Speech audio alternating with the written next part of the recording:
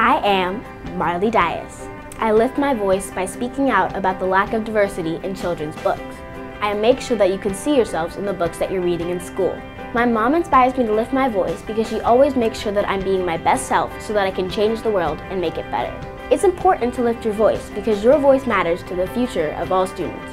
Other girls can lift their voices by speaking to parents, teachers, principals, and anyone else who makes the decisions for your community.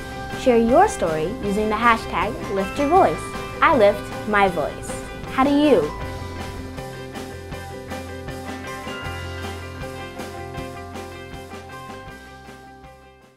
I'm Ilana. I lift my voice by speaking up if I see someone being a victim of bullying. It's important to me because I've experienced bullying.